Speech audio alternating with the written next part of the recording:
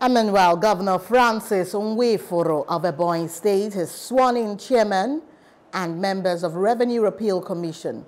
The governor, during the swearing-in, advised the chairman, Right Honorable Augustine Nwifuru, and members of the commission to liaise with the Board of Internally Generated Revenue and examine the revenue laws and bring out loopholes for amendment.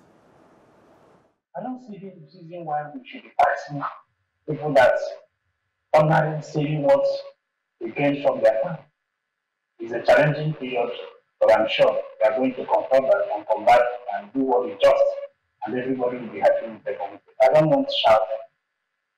I don't like losing people jobs because they didn't pay tax, even inside town. I don't like it.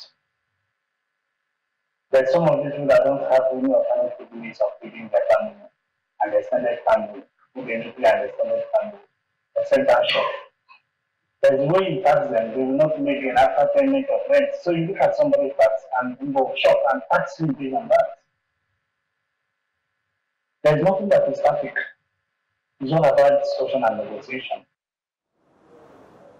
Hello, hope you enjoyed the news. Please do subscribe to our YouTube channel and don't forget to hit the notification button so you get notified about fresh news updates.